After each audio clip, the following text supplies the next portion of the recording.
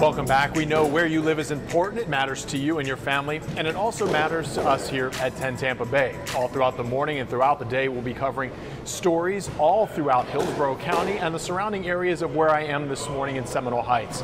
Residents here in Tampa, Seminole Heights, no strangers to construction. It's a story we've been covering here on 10 Tampa Bay since it began 3 years ago, back in 2021. And it's all part of a massive flooding relief project. And despite the many benefits of it, many residents want this road work to end. They are certainly frustrated with it. Let's bring in traffic anchor Sarah Rosario right now with more on what residents say the biggest issues are for them right now. Sarah, I know you were talking to them. I know they're frustrated.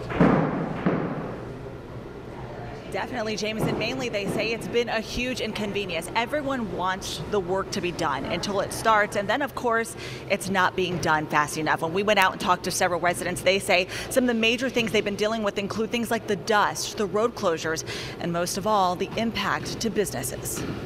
For years, it's been affecting us, been affecting all of the businesses.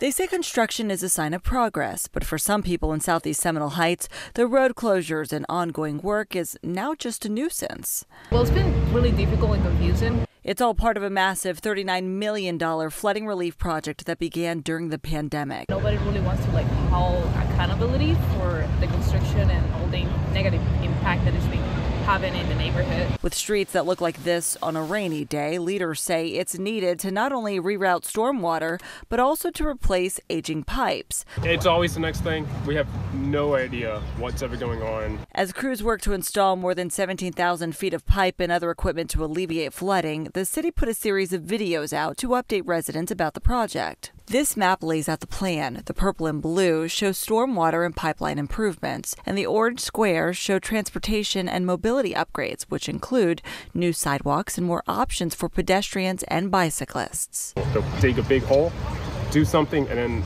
the next week that hole's back because something got messed up. The issue is, like most construction, it's run into setbacks, impacting businesses and blocking people from getting in and out of their neighborhoods. It's the logistics, it's communication. It's do it in a proper time and do it nice. With a set completion date of January 2025, people we spoke to are hopeful crews will stick to the deadline.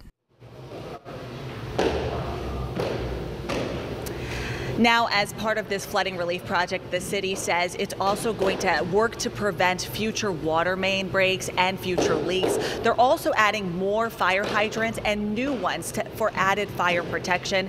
And something else is that they say when it rains, it'll help mitigate the flooding through this area, especially along those hurricane evacuation routes. Until then, residents are just going to have to stand by and wait until the project is done, something that they hope happens on time.